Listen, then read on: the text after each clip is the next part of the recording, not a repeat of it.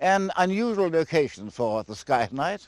It's 3 o'clock in the morning, and we're at Talmine in North Scotland, waiting for the annular eclipse of the sun.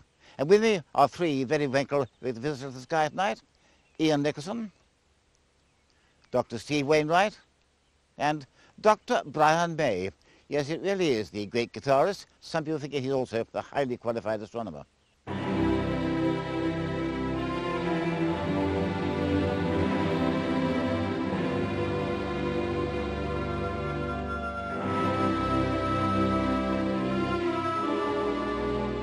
And now for tonight's main event, the annular eclipse of the sun, when the moon passes in front of the sun and is not quite big enough to cover it, and therefore a ring of sunlight's left showing round the dark body of the moon. Interesting, and won't happen again for a long time. Well, Iain, we all got our own programmes. What are you going to do particularly? Well, I think what I'm going to do is just watch this thing visually, because it's going to be quite a dramatic event for two reasons. One is that it's taking place immediately after sunrise, so the sun will be coming up as a dramatically thin crescent and then growing to annularity. It should be reddened by the atmosphere. And the other thing is that because it's so close to the horizon, atmospheric refraction is going to distort the sun and make it look rather like a squashed oval rather than a complete circle. So that'll be quite an exciting thing to see. It certainly will. Now, Steve, if we do have clouds, you're rather hoping to see through them, aren't you? Yes, I am. I hope to capture everything that Iain has just described. But with the infrared sensitivity of the video camera that I'm going to try, I'm hoping that if we have clouds that might visually obscure it and spoil it for you, that maybe we'll still be able to see it on the video cameras. Well, Brian, you have your programme too? My programme is just to be here and observe, really. I think in previous eclipses I've sometimes spent too much time fiddling around with equipment and sort of felt that I missed the event, so I'll just observe, and I brought a video camera, but I'll just leave it running and absorb the event, I think. And of course, we depend entirely upon a rarely clear horizon. Whether there are clouds there at the moment, let's hope they clear away. The eclipse isn't the only interesting event of this month. We already had a transit of Mercury.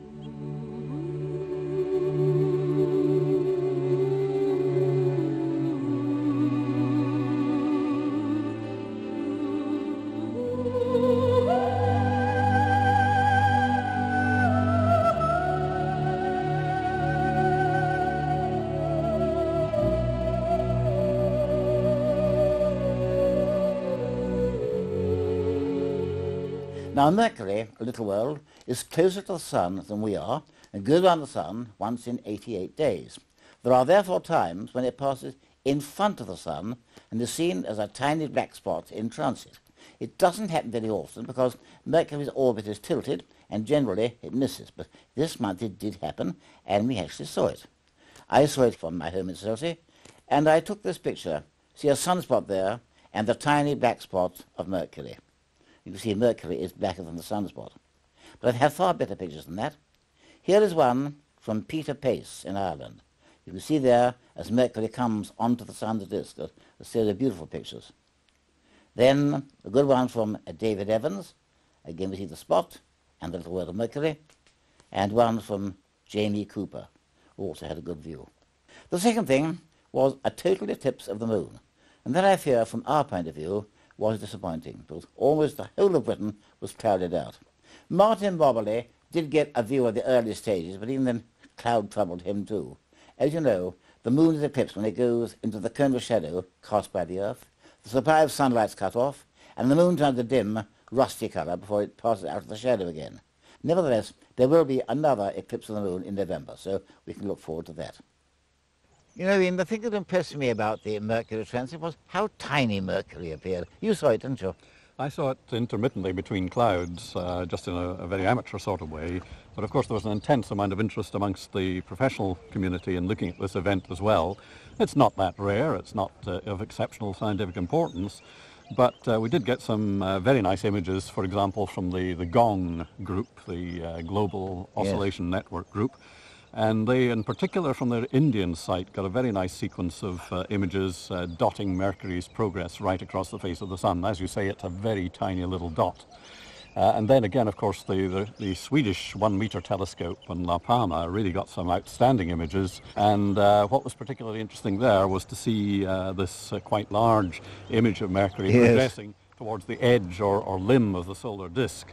And they've got a very nice sequence that shows it right to the last little bite of Mercury that's visible.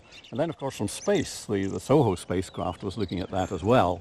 And again, they got a whole sequence of images which made rather a nice movie showing this progress of the planet across the disk rather nicely. So really, it's of immense interest in that sense. But that, of course, next year we have the transit of Venus. Indeed we do. And of course, the transit of Venus was of tremendous importance historically in trying to measure the distance between the Earth and the Sun, the astronomical unit. There hasn't been one since 1882, so in a sense this Mercury transit has been a nice dry run for the really exciting event for next year. Yes, and 2012 another transit of Venus, and then no more for over a century. So they really are rare. So Steve, you have got results from your group and also from the eclipse of the moon. That's right, yes, we've got nice results. We show what amateurs can manage to do. We have some nice white light images which show, as you said, Mercury very small against the disk of the Sun. We also have some images, interestingly, taken in hydrogen alpha light. And one of these images shows Mercury against the background of the Sun. You can see the granularity on the surface of the Sun. And we have another image which Mercury is not visible on this because this was showing the other side of the Sun, but we've got some very nice prominences visible there. And we've also got a really nice set of still images of the progress of the lunar eclipse, and that's been turned into a little movie as well. So, you know, they're really quite good, and it shows what amateurs can do. And these were all taken by members of the QC-UAG Unconventional Imaging Group. Well, thank you, Steve. It does show what amateurs can do. And now, of course, they range much further, right out across the galaxy. Gamma-ray bursters, immensely violent, immensely remote. I talked to Dr. Nial Tanvir, the University of Hertfordshire. Well, Niall, welcome to the Sky at Night. Gamma-ray bursters have been known since the 1960s, but why the sudden surge of interest now? You're right. Gamma-ray bursts were discovered, in fact, in 1967, but for 30 years we didn't even know how far away they were. Then in 1997 the first distance was measured. We found out that actually gamma-ray bursts are coming from the other side of the universe, in effect, which makes them the biggest and most violent explosions that we know about. So since then, in the last few years, there's been a great deal of interest trying to study them and understand what on earth gives rise to these enormously violent outbursts. Before we go on to how they burst, what exactly are gamma rays? Gamma rays are the highest energy forms of light. So as you know, light comes, the electromagnetic spectrum, in many different flavours, starting from the very low energy radio waves through the visible, but then on to much higher energy forms of light, where each individual photon can be very energetic. That takes you into the X-ray region and then ultimately into the gamma-ray region. Why did it take so long to make that first distance measurement? Problem is that gamma-ray bursts, as the name implies, their main characteristic is that they're flashes of gamma rays. Now, these gamma rays don't penetrate the Earth's atmosphere, so it wasn't until the first satellites were launched that were able to detect these high-energy photons. Which were they? Those were they were called the Vela satellites. They were launched by the US. In fact, they were military satellites. Yes, I remember. So they were designed to look for evidence of nuclear explosions that were being tested in space, possibly. They got them. Well, indeed they did, but not by not in the way they thought they were going to. These obviously weren't nuclear bombs. These were, as we now know, explosions happening very, very far away. But the problem is you don't learn a great deal from the gamma rays. You can't tell how far away they are. You can only get a very rough idea of where the gamma rays are even coming from in the sky. So it wasn't until a satellite was launched, in fact it was called the Beppo-Sachs satellite in '96, and Beppo-Sachs was different from previous satellites in that it was able to take a very fuzzy X-ray picture at the same time as it was detecting the gamma rays. With that fuzzy X-ray picture, you could get a reasonably good location in the sky. You could turn big ground-based telescopes in that direction and make the first optical images. Of course, Beppo-Sachs has just come down, hasn't it? That's right. It's the end of what's turned out to be a remarkably successful mission, of course, because it's made such a huge impact on the gamma-ray burst field. It wasn't what it was mainly intended to do. It was a bit of a spin-off, but in fact it's been, of course, a huge success. You say they're a long way away. That is certainly true, but how far? The record at the moment for a gamma ray burst was one that happened 3 or 4 years ago, and it was about 95% of the way to the edge of the observable universe. And so we've seen them really all the way between here and there. That is thousands of millions of light years. That's right. Now, the $64,000 question now. What is a gamma ray burst? What causes it? I wish I knew, but so they are still pretty mysterious things. What I can tell you is what we have learnt about them. Since '97, we've learnt when they occur, they're explosions which are occurring in very distant galaxies. This always seems to be the case. They seem to always be occurring in galaxies where there's formation of new stars going on, and also we think massive stars are dying. Starburst galaxies, in fact. Frequently it is a starburst galaxy. M82, things like that? M82 would be a very good local candidate, the sort of galaxy that we see at high redshift that produces these things. So we think there's an association with the deaths of massive stars, and we know from previous work that when massive stars die, some of them explode as supernovae, of course, as you know. The idea is that the star collapses internally, but remarkably that implosion internally produces an explosion of the outer parts of the star. What we now think is that in some cases, very extreme cases, a jet of matter is produced from this internal implosion, and it's that jet which gives rise to the gamma ray burst, and the jet sort of fires out each side of the star, and if you happen to be looking along that jet, if it's heading right towards you, then you see a gamma ray burst. And the gamma ray burst is much brighter, in fact, than the supernova explosion which is going on at the same time. There was a theory that a GRB was due to the collision of two neutron stars, wasn't there? There was, and the reason that that model was developed really was to just explain the huge power output. You can imagine if you fire two neutron stars at each other, you liberate an awful lot of energy. So that used to be the favourite model throughout the 1990s. I think we've been forced by the observations to consider this sort of model of the collapsing massive star, which is much more like a traditional supernova. We've been forced there because of the evidence that we've gathered. It wasn't what astronomers expected, but it now seems that that certainly is the best explanation for the majority of gamma ray bursts that we see, essentially because we've now seen some gamma ray bursts which seem to be associated with supernova-type events, so we actually see the two things happening at the same time. Well, we know they are immensely powerful, but how powerful precisely?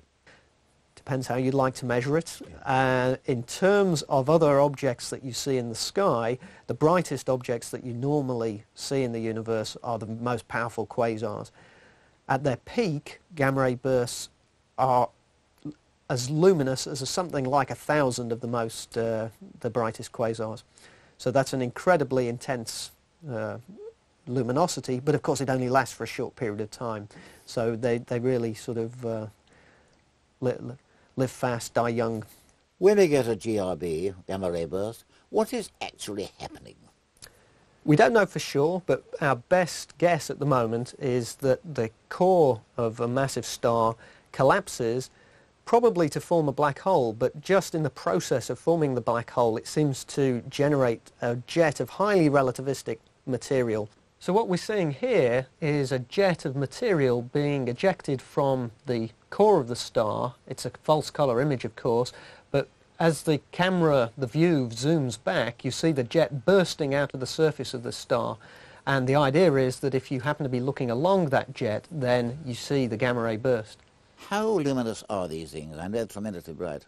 That's right. We have seen a whole range of brightnesses, but the record holder so far, it was one that went off in 1999, and at its peak it was something like 1,000 times brighter than the brightest quasars that we know of. And so that's phenomenally bright. In fact, that particular burst became so bright even in the optical, and most of the radiation is in the gamma ray region rather than the optical, but even in the optical it reached magnitude 9, despite being at a redshift of 1.6, which is 3/4 of the way across the universe. So if you'd had a good pair of binoculars in a dark location, you might have been able to see that burst. But how long do they last?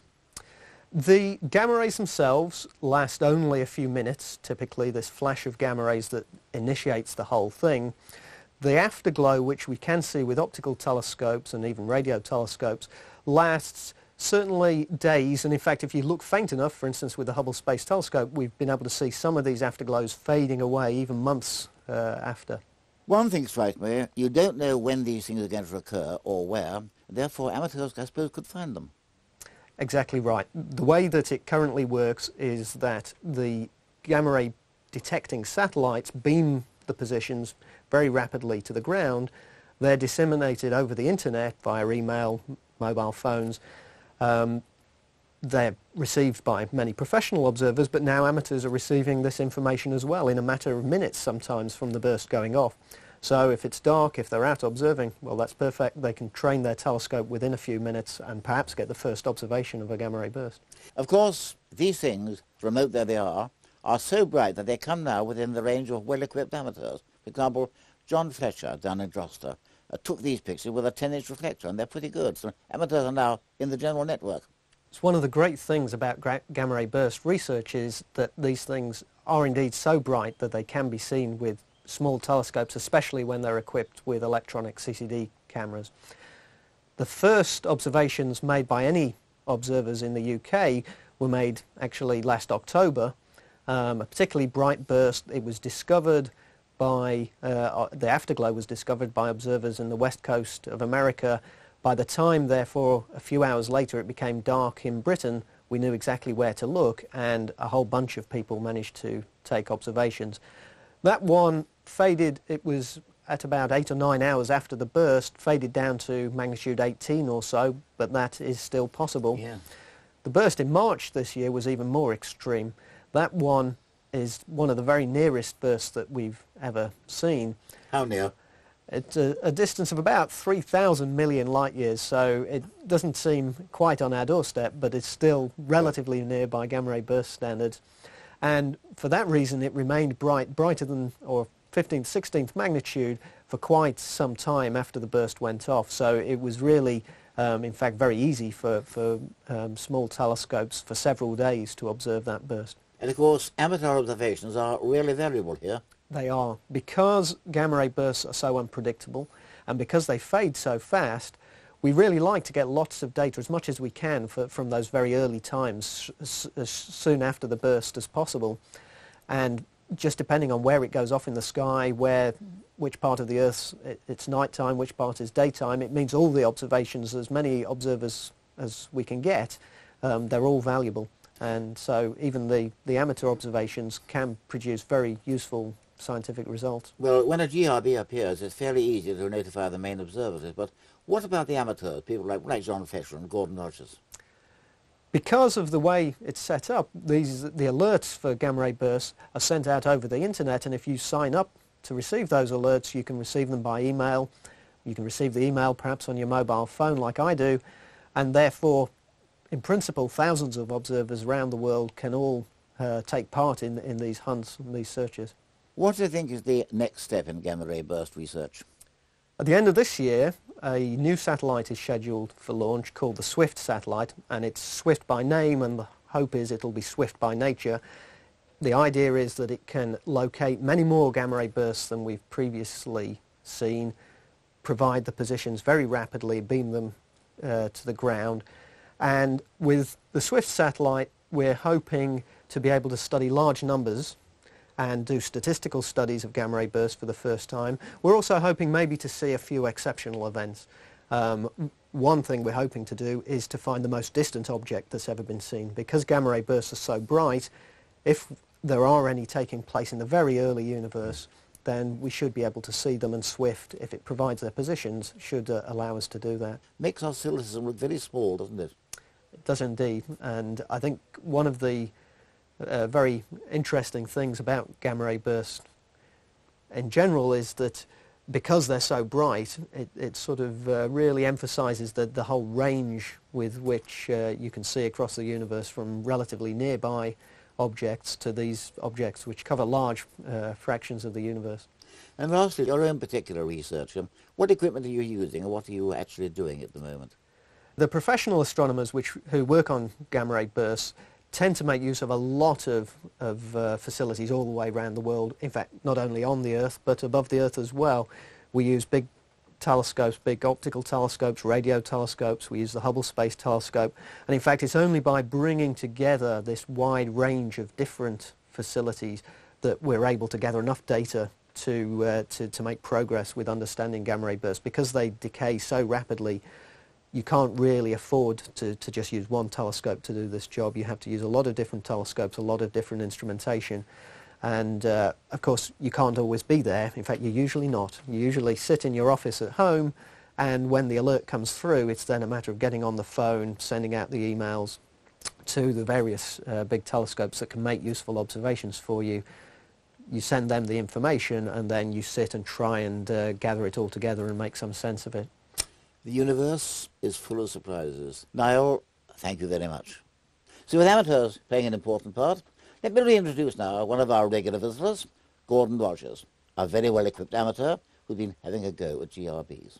The Crendon Observatory adjoins my house and comprises an ash dome in which I house a 16-inch Meade telescope on which rides a 5-inch Takahashi refractor. Imaging I do with a Santa Barbara Group ST10 camera. You see this very fine photograph of the GRB, which is pretty faint. You're never quite sure with these GRBs whether you're going to get them. No. You know Guy Hurst. I do indeed. The president of the British Astronomical Association, and you know that he runs the UK and European Supernova Patrol. In addition, he sends out alerts about interesting events in the sky to the team on his panel, and on the 29th of March this year he sent out an alert about a GRB in true form. That night we were clouded out, heavy cloud, no chance to image it, so bye-bye GRB. Naturally. The following night he emailed again to say that surprisingly this particular GRB was persisting more than normal. It was relatively close at only about 2 billion light years, and would the team try again? So point the telescope at the coordinates he'd given in Leo, and I took 3 10-minute images at high resolution, put them together in the computer and found I had a picture with some stars in our galaxy and some distant galaxies. There were several of these distant faint galaxies towards the centre of the image, and any one of those could have been the GRB. I had no way of knowing because no chart that I have would go that deep. So you only know, have you got it or not, send it off to Guy Hurst and await the outcome.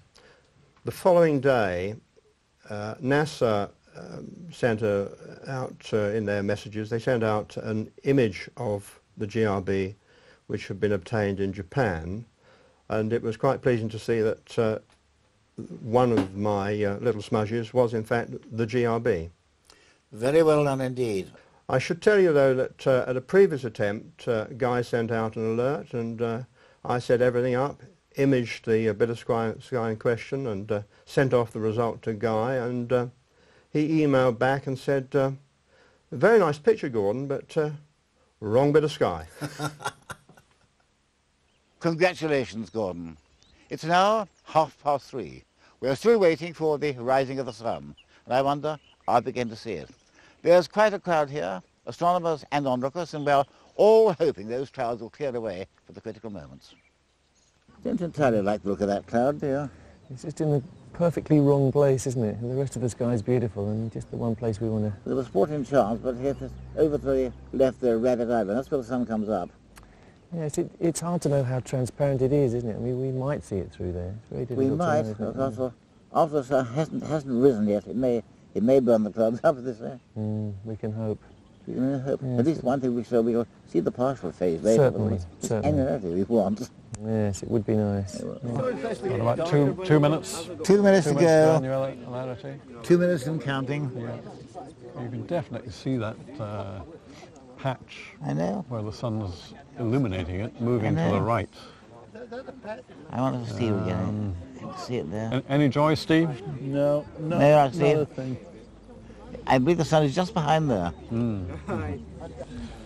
One thing we can see is just how pale this light is. There's no doubt that we're near mid-eclipse, just looking at the quality of the light and the sort of eerie darkness and pale pastel shades. That's right, the clip behind which we have the cloudy total eclipse. The kind of strange light. It is, isn't it? And I believe the sun is, you can almost see it. Yes, we're not. You can almost see the sun. It's just through there, you can see it. It's very, very close. Any joy, Steve? Any joy, Steve? I think we've got it actually, here. Yeah, Did we you have see it. anything? We've got it, Patrick, yeah. Oh, it's there. Yes. You can see it. There's the annular eclipse. We're just getting it directly now, Patrick. Yep. Very, very faint under the light patch. Under the light patch. Yeah. There it is. Oh, yeah. Yeah. There it is. Yeah. The partial phase coming through very nicely, a very thin crescent. Yes, indeed. We can see it quite clearly now. It's certainly dramatic, isn't it? It's got that look of a ring of fire on it. Now that's good because you can really get the impression that the disk of the moon is smaller than the disk of the sun, can't you? And that the curvature is different. It really is quite beautiful. Yes, it really looks remarkably smaller than the sun, the moon this time. It's worth seeing that. Certainly is. Well, we so nearly succeeded. The cloud was there. It was thinning all the time. We thought we might get it. We saw the glow of the sun, and then eventually the sun did come out just at the end of the annularity. But luckily, both Steve and Brian got it with the infrared. How did you get, Steve?